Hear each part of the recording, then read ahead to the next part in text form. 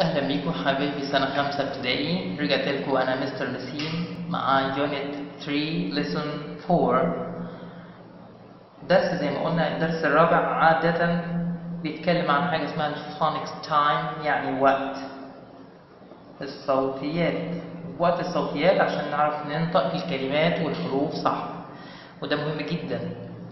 بس قبل ما نبدأ يا ريت اللي ما اشتركش في القناة يشترك ويدوس على زر الجرس علشان يجيله إشعارات بالفيديوهات الجديدة أول بأول، ويتابع معايا السلسلة اللي احنا ماشيين فيها. النهاردة هنتكلم عن حاجة اسمها نطق الماضي أو التصريف الثاني بدي أو إي دي أو آي إي دي، إزاي ننطق نهاية الفعل. كنا خدنا قبل كده إن احنا ممكن الإي دي تتنطق يا إما ت يا إما دال يا إما إد. دول الثلاث حاجات اللي ممكن الاي دي تتنطقهم، يا اما اد يا اما دال يا اما تال. النهارده هنتكلم عن اللي هي اللي بتتنطق اد فقط. ليه بقى؟ لان الافعال اللي بتتنطق اد في الاخر عاده بتكون منتهيه بصوت يا اما تي يا اما دي. لما الفعل ينتهي بتي او دي بننطق الاي دي في الاخر اد. بص كده كلمه dust منتهي بايه في الاخر؟ ت. يبقى لما اجي احط مكانها بعدها الاي دي انطقها اد، يبقى dusted.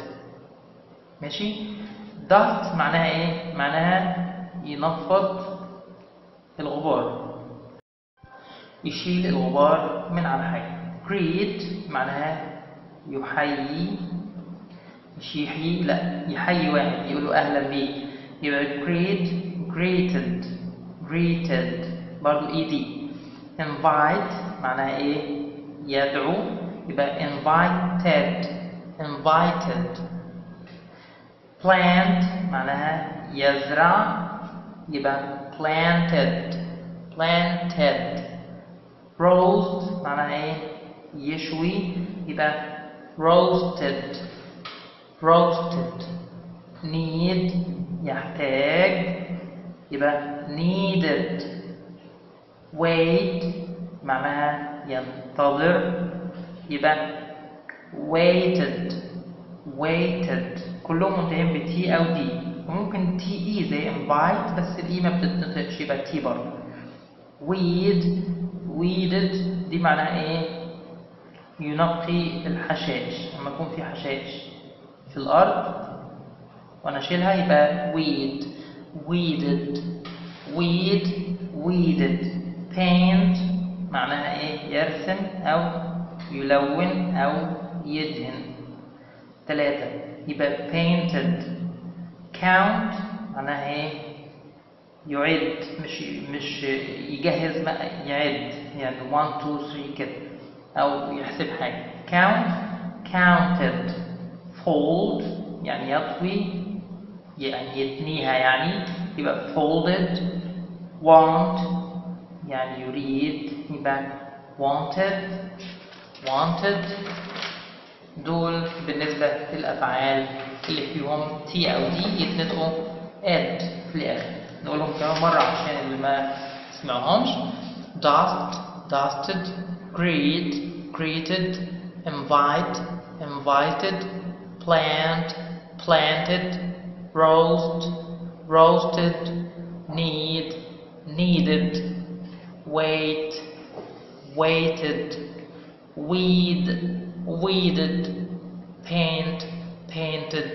counted. folded. wanted. طيب فاضل كام كلمة؟ 4 كلمات بس. seed معناها ايه؟ معناها بذرة.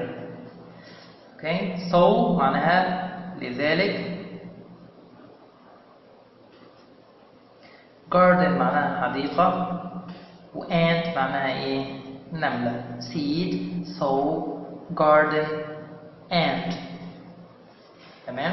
تعالوا بقى ناخد كام كلمة كده، ناخد كام سؤال نطبق على الحاجات اللي خدناها. beans eggs, home, apples. طبعا كل دول حاجات بتتاكل ما عدا كلمة ايه؟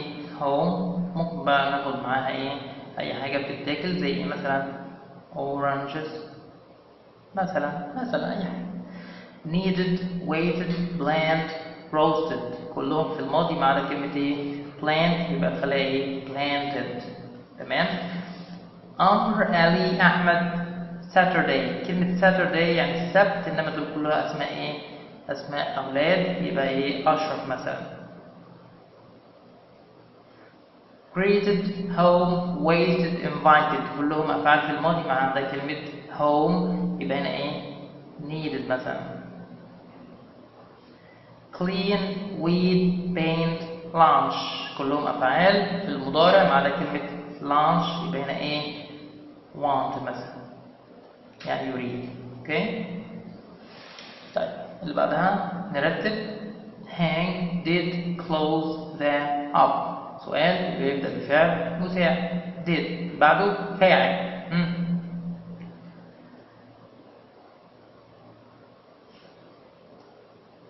هنا في ناقص الفاعل did مثلا he يبقى did he hang up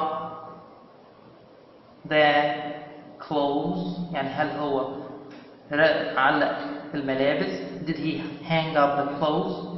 اللي بعدها planted a rami seed يبقى نقول الفاعل رامي عمل ايه؟ زرع planted a seed يعني زرع بذرة. اوكي؟ اللي بعدها flowers did plant he yesterday. ده سؤال يبدأ بفعل مساعد اللي هو did بعدها فاعل اللي هو he يبقى did he بعدها الفعل اللي هو 3 plant يبقى did he plant هل هو زرع المفعول اللي هو flowers امتى؟ yesterday يعني هل هو زرع flowers أمس. بعدها lunch sit at the table my sister for هتبدأ ب my بعدها اسم المملوك يبقى my sister يعني أختي. ده الفاعل كله على بعضه. فين الفعل؟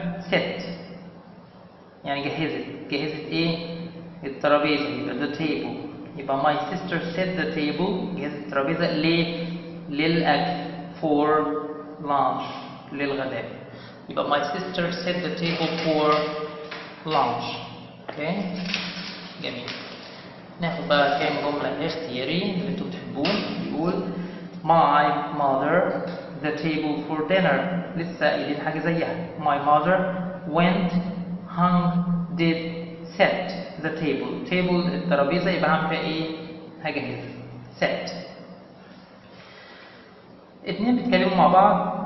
A بيقول سؤال هدى